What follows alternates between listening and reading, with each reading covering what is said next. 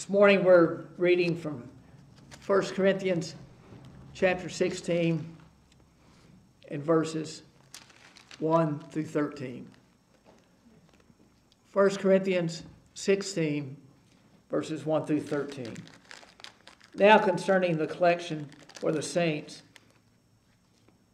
as I have given order to the churches of Galatia, even so do ye. Upon the first day of the week, let every one of you lay by him in store, as God hath prospered him, that there be no gatherings when I come.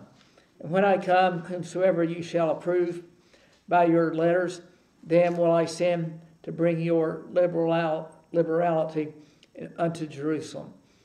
And if it be me that I go also, they shall go with me. Now I will come unto you when I shall pass through Macedonia, for I do pass through there. And it may be that I will abide, yea, and winter with you, that ye may bring me on my journey whithersoever I go. For I will not see you now by the way, but I trust to tarry a while with you, and the Lord permit, if the Lord permit. But I will tarry at Ephesus until Pentecost. For a great door, and effectual, is open unto me, and there are many adversaries. Now, if Timotheus come, see that he may be with you without fear, for he worketh the work of the Lord, as I also do. Let no man therefore despise him, but conduct him forth in peace, that he may come unto me, for I look for him with the brethren. As touching our brother Apollos, I greatly desired him to come unto you with the brethren, but his will was not at all to come at this time, but he will come when he shall have a convenient time. Watch ye, stand fast in the faith, quit you like men, be strong. As we come to this time this morning, there have been numerous stories that have come out over the last several weeks of the federal government cracking down on believers and threatening them with arrest. And I had mentioned this in Sunday school, but there's one of the churches in California, and they had enough sense not to follow the mask mandate that the Department of Health and Human Services had issued 2 years ago, and they didn't follow it, and they kept on having services, and the people didn't wear a mask.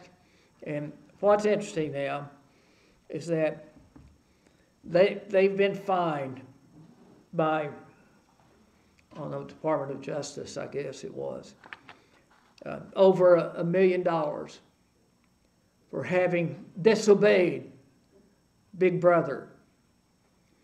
And what's interesting, they didn't do what is now said about masks, that they don't do any good. But they didn't do it when they said it did do good. But they later found out it really didn't help at all. And so they're being fined, and threats are being made against them. And as we mentioned in this thing about Senator Hawley and what was taking place, and he said Garland's response was vague at first before he became more definitive. Garland, I don't know. I don't believe we have any informants aimed at Catholic churches. We have a rule against investigations based on First Amendment activity. Baloney. They do. They certainly do, and they focus on that. And I have up here, and it's a quotation of various things that Dr. McIntyre had written in his day of ministry and in his faithfulness to the Word of God. And let me just read one part, is that America needs to read the Bible and hear it preached. The Bible is a book of prayer. When the Word of God accommodates itself to social forces, it ceases to be the Word of God and becomes the Word of man. Men who love the Bible are not going to permit themselves to be a part of a body that compromises and denies God's holy Word. The genius of the Protestant faith has always been that the Holy Spirit speaks through the Scriptures directly to the individual. The reason for tyranny is the rejection of God's Word. And I think we see that, and that's certainly a thought that we ought to keep in mind. It was the law of God, believed in the hearts of men who feared Him, that gave us our Constitution. Both revelation and inspiration are the work and the ministry of God's gracious Spirit. When men once take an erroneous position in regard to the Word of God and its commands, that error finds its expression right down the line in all aspects of Christian testimony, fellowship, and work. The wonder of the Word is that it assures us that the past will be covered, the present may be used, and the future belongs to God.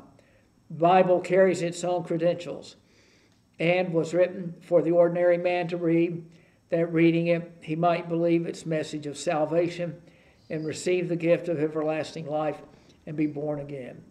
The fortress that has to be held if there's to be Christianity and Protestantism is the Bible. As for us, we take the Bible as it is, at its face value. Whatever the book represents itself to be, we recognize it to be, and we accept the authority of Jesus Christ, who is the head of the church. Consequently, all that we have in our Bible, the Old and New Testaments, has been given to us on the authority of Christ, and that's the rule whereby the Christian church, throughout all these centuries, has accepted the canon of the book of the Holy Scriptures. I mentioned this, and certainly not going to read all this, of course. But a lot of the quotations from Dr. McIntyre's ministry. Well, when we were at Presbytery, the seminary was sponsoring a lecture series on after the Presbytery meetings were held, and it was to recognize the work that Dr. J. Gresham Machen had done, because his book, and I've mentioned this before, his book, Christianity and Liberalism, is having its 100th birthday. And so a number of people are recognizing that. People of the Reformed faith particularly are recognizing this and carrying it out. We had a man who was one of our teachers in seminary, Dr. Eppert, and he knew baseball records backwards and forwards just as much as he knew the Bible backwards and forwards, and could just chant right off. He had grown up in Baltimore and was familiar with things with baseball wise, and but he. I think there's some lap over or very close to the time that Dr. Machen had taught that Dr. Eppert was familiar with him and knew about him. And he knew that one of the interesting things about excuse me, about him is that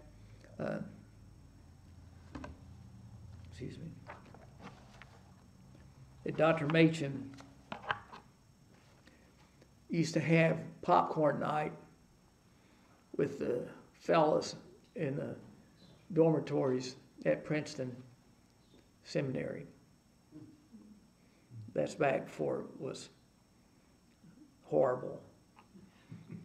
And but anyway, so what Dr. Eppert did in trying to follow the pattern of Dr. Machen is that he would have popcorn night at Faith Seminary and invite all the guys to come down to his room and have popcorn with him.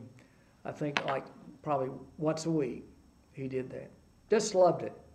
And because he wanted it to be like Machen. he held to the scriptures, and Dr. Epper was, a very faithful man of God, and I know sometimes he would be writing something that would be published in the Christian newspaper, the Christian Beacon, and he would have a quote, and he would say, "By a faithful man of God." He never did say who it was, never did say what book it was in. And so the seminary students wondered and wondered and wondered what book he was quoting from, because it was a really good quote, and they wanted to know, but he never changed that pattern, never changed it at all. But one of the things that Dr. Machen stresses in his ministry is a faithfulness to the Word of God. And he writes in his book, the one for which he's so well known, Christianity and Liberalism, several topics and doctrinal things to look at. And he has a whole chapter on the Bible, on what it says in regard to, like in contrast with modern liberalism. And so he sets this out. He said modern liberalism, it has been observed so far, has lost sight of the two great presuppositions of the Christian message, the living God and the fact of sin. The liberal doctrine of God and the liberal doctrine of man are both diametrically opposite to the Christian view, Christian view. But the divergence concerns not only the presuppositions of the message, but also the message itself. He went on to say, the Christian message has come to us through the Bible.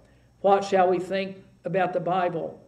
What shall we think about this book in which the message is contained?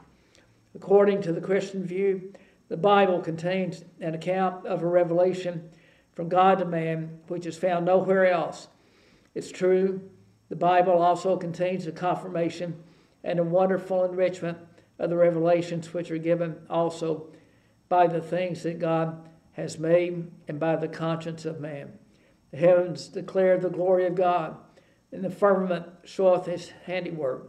It's a much better quote than to say that it's evolution. It's a much better quote to say that the heavens declare the glory of God, and the firmament showeth his handiwork. These words are a confirmation of the revelation of God in nature. All have sinned and come short of the glory of God. These words are a confirmation of what's attested by the conscience. But in addition to such reaffirmations of what might conceivably be learned elsewhere, as a matter of fact, because of men's blindness, even so much is learned elsewhere only in comparatively obscure fashion. The Bible contains an account of the revelation which is absolutely new. This new revelation concerns the way by which sinful man can come into communion with the living God.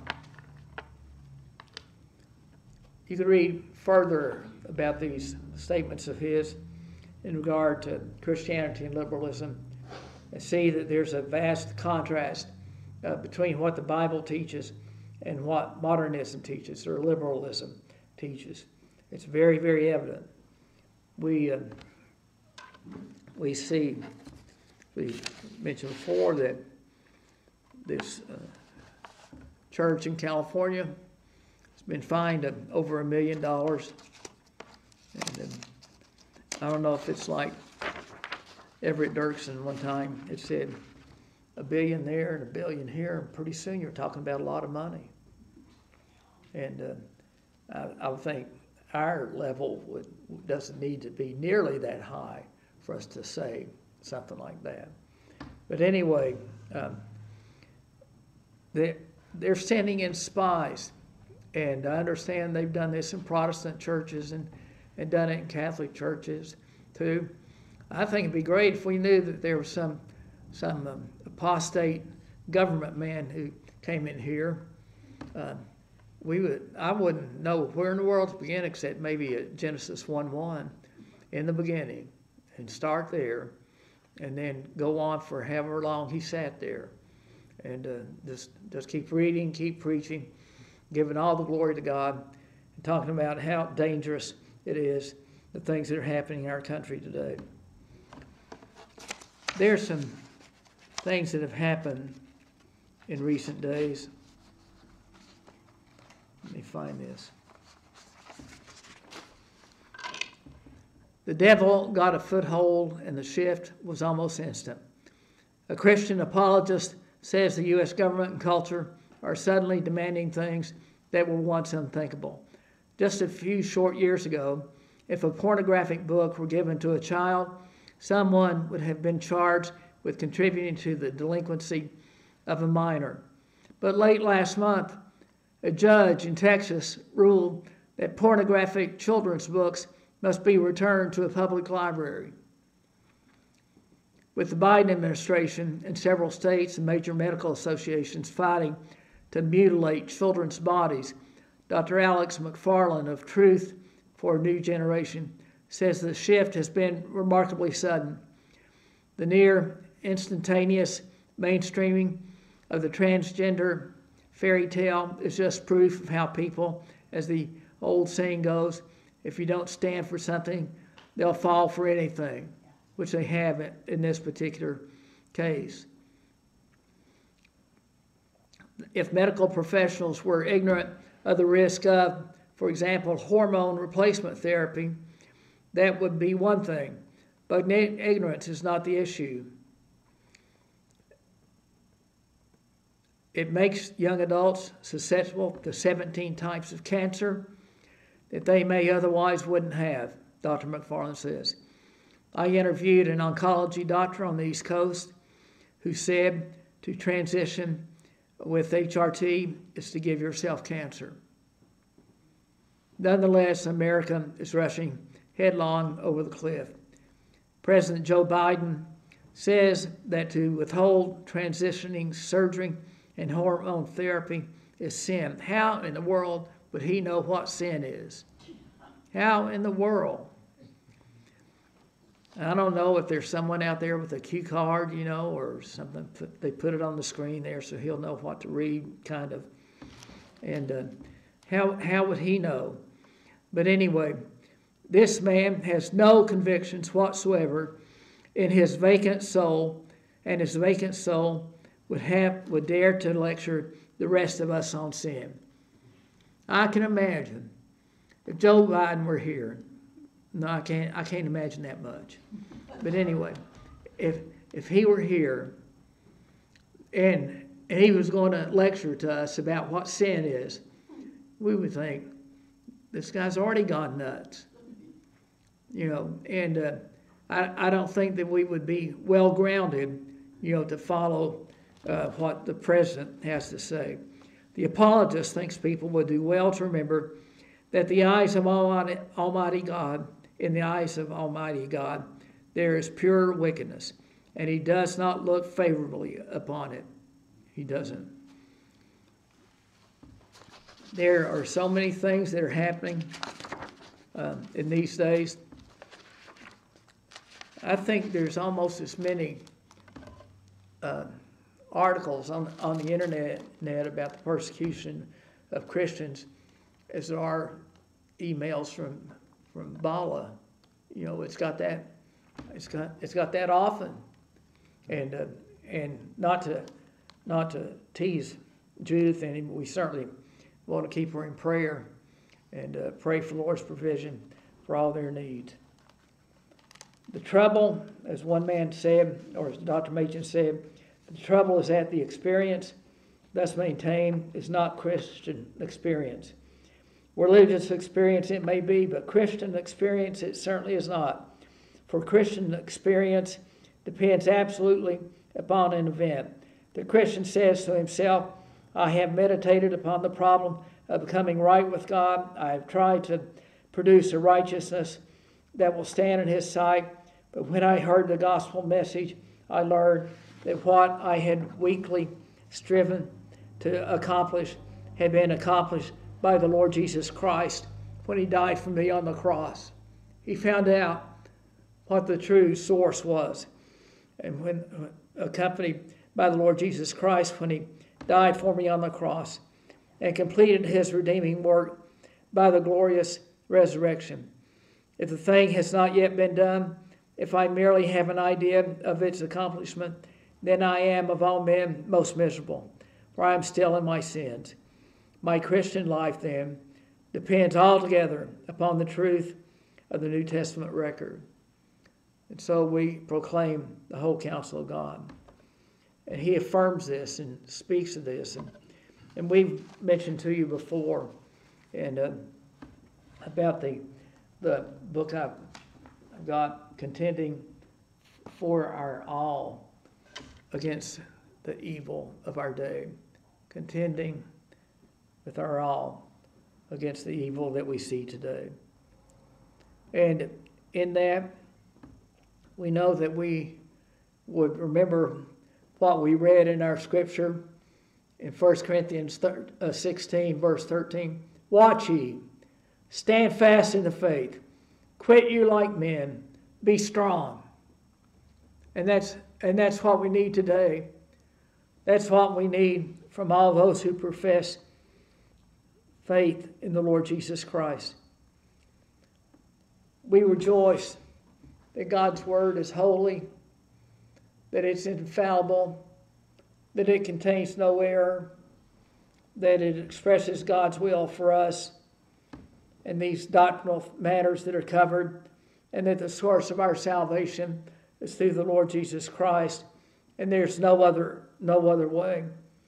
And yet we live in a world today when those adhere to the truth of God's word are being persecuted, when they're being tormented, where they're being threatened with jail, and when if they go to a school board meeting and complain at the school board meeting, then the federal government calls them domestic terrorists because they spoke out, I think, in neat ways. Of course, my thoughts are probably a little bit different than what the government might think about it.